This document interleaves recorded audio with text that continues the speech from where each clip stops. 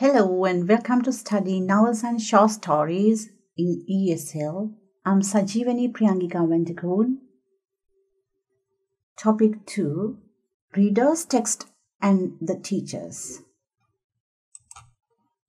Learning Outcomes. Develop a rationale for a student-centered approach to teaching the novels and short story by drawing on relevant theoretical notions. Organize the class to provide opportunities for active meaning making by students both as individual readers as well as collaborations with other students.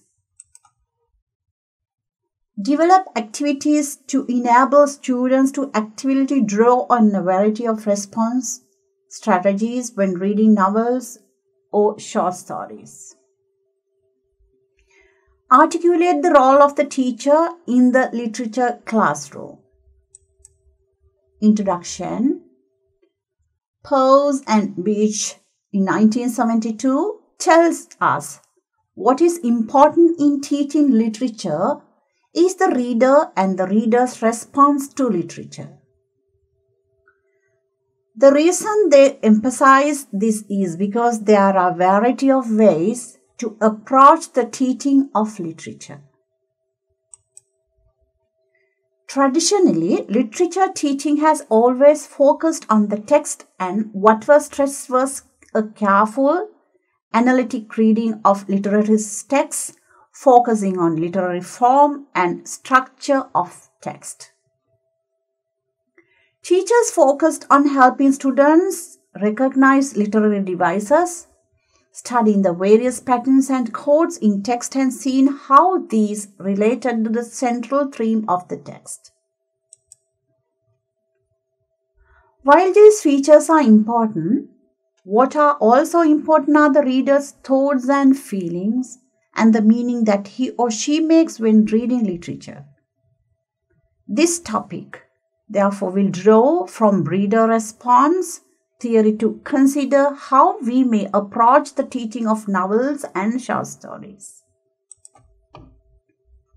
Reason for studying literature: to become competent users of the language.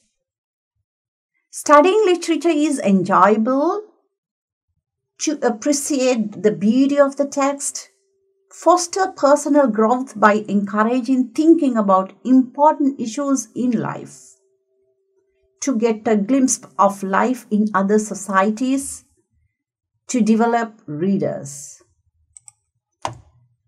Literary transaction. Some of the process involved in what has been called the literary transactions when readers meet the text. The literary lesson has been described as involving a three-way transaction between reader or readers when students engage with one another to discuss text and teacher, each informing and shaping the meaning making that takes place. In the classroom, the reading of novels and short stories may take place in various ways. Students may read individually on their own, drawing on their own resources to make meaning. Teacher may mediate their reading of text by helping them exploit their own resources, through various activities and by providing supporting material. Students may read with other students and explore meaning collaboratively, drawing on the resources of the group. The reader and the text. Traditionally, literature teaching has been greatly influenced by the writing of Matthew Arnold, the 19th century British poet and literary critic. He wrote that literature responds the best of human thoughts and knowledge. When viewed from this perspective, the teaching of literature becomes a means of passing down a cultural heritage to succeeding generations.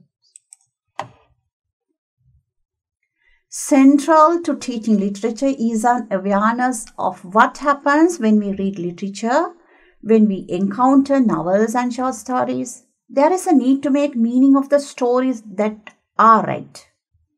The question is, how does this happen? Try to understand what happens when readers read literature. We will briefly discuss some ideas about text and readers from two areas of literary theory. New criticism, a reader response theory. The reader. Bentham and Fox in 1985 write that each reader is unique. They suggest that as teachers, we need to consider three dimensions of the reader, which in our case would be the student we teach, as these will shape the responses that emerge. These include the previous experience of the reader. He saw her purpose for reading the text. He saw her psychological makeup such as attitudes, dispositional interests. Thus, students do not come to the experience of reading story as a blank slates. They have funds of knowledge of a range of things obtained through direct experiences they have had, such as with family, peer, and the community, as well as through the indirect experience, such as through the media, including the print media, such as books and magazines, films, televisions, and internet. Factors which affect our responses to reading: sense of world, ideas, beliefs, and values. Developing informed response. Response may be like the kite that soars into the sky. It must remain attached the spool of string, which in its case is the next.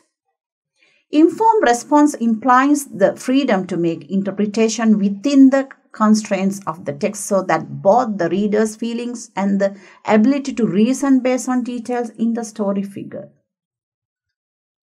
This must be demonstrated as students express their responses to the novel or the short story. Stances towards text. With efferent reading. The word comes from the French word effer, which means to take out. We focus on information we can take away from the text, example, a phone number from a telephone directory, or the year a battle was fought from a history book. With aesthetic reading, we live through the experiences of the text. We speculate and make association with similar experiences we may had, so our feelings, memorize, beliefs, values, and imagination all come into play.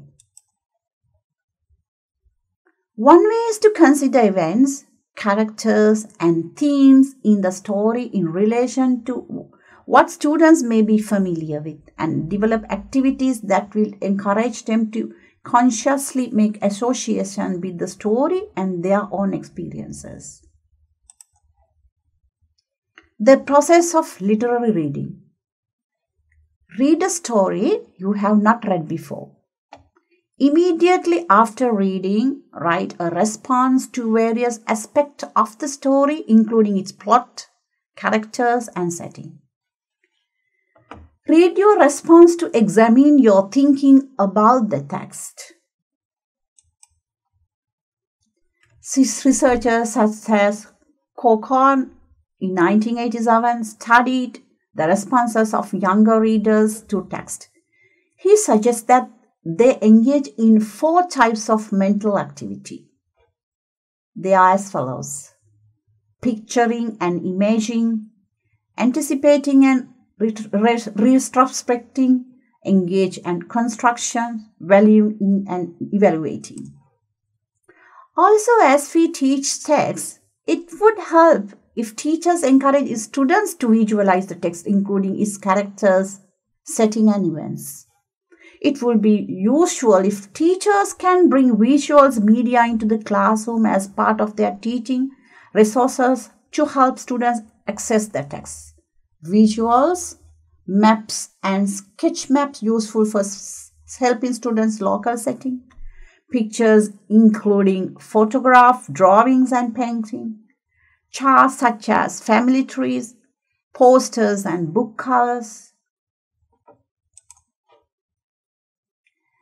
As we teach a text, therefore we need to consider activities that will help students anticipate or predict what it is ahead. There are some activities you could try as you teach novels or short story. A good starting point would be to encourage students to make predictions based on the title of the story. As the story is read in class, building pauses at crucial points in the story to encourage them to predict what might possibly unfold next. Also building pauses to recall what has already taken place and examine the moment in the story before the class in the light of past events. As you get your students to pause and reflect at various points in the story, use questions such as the following to encourage them to think back to what has already happened and forward to what might occur as a result. The following are some usual questions to ask. How did the present situation come about? What do you think will happen next and why? What do you think will happen at the end? Encouraging students to jot down their thoughts would allow them to be thoughtful and reflect on what they are reading. They can list or explain what they know of the story and make predictions or raise questions about what might happen next. When everyone has written down their views or questions, build a class discussion around this so that the students can consider a range of possibilities before narrowing down to what they think is the best answer. The teacher, the reader, and the text. In teaching short stories and novels, as with other lessons in the classroom, a number of activities are carried out by the teacher. They include the process of planning to teach the text, the development of relevant activities and material, the teaching of literature lessons, the assessment of students' learning. Process in teaching stories and novels. Plan what to teach. Develop activities and materials. Teach. Assess students' learning. Preparing to teach. Planning to teach lesson on the novel or short story involves deciding what portion of the text will be covered, what aspect of the text will be highlighted, what activities and materials will be used to facilitate the process of literary reading, how will teaching learning activities be sequenced, how much time will be allocated to various tasks, how will the class be organized, how will students' learning be motivated and assessed, how will feedback be given. Some aspects of teacher knowledge that will shape planning therefore include his or her knowledge about the nature of literature and literary reading, the names of the curriculum, the features of the text to be taught, the factors that will facilitate students' engagement with the text, the factors that will hinder their engagement with the text. Learning resources are available, the range of teaching learning approaches and techniques that may be used. In reading novels and short stories, students are expected to understand the contents of the text, recognize and discuss issues of life as presented in the text, understand themes and message in the text, understand plot in the text, describe characters and interpret their interactions and relations with one another, understand and interpret the contribution of setting to the story, understand point of view, identify common literary devices, authors, authors employ to achieve their effects, communicate and inform personal response to text, produce a piece of work or a visual in response to the text studied. Additional resources which could make text more accessible. Use supplementary materials. Use video clips from the version of the story. Use illustrations from other version of the story. Use audio tape recordings of the story. Use visuals such photographs of dramatic productions. Use discussions by literary critics. Factor to consider when planning teaching approaches and strategies. Language of text. Unfolding story in the text. Cultural background. Literary features in the planning the lesson. Stages of a lesson. Closure, self-induction, then the development, then the closure. Reading with other readers. Main pattern of class organization. Whole class activities, self-directed individual activity, group work, pair work, individual class activity. To encourage collaborative meaning making in class, talk is important. One of the most useful strategies is use of the discussion about novel or the short story that is read. Here students are given the opportunity to share personal stories, express their feelings about aspects of the text as well as explore issues and raise questions. To encourage discussions, the teacher needs to frame a suitable task as starting point, create a supportive climate for students to express independent views, allow time for exploratory talk in class. So I think you have got a pretty knowledge about teaching of novels and short stories in ESL. And I hope you enjoy this lesson. Thank you so much.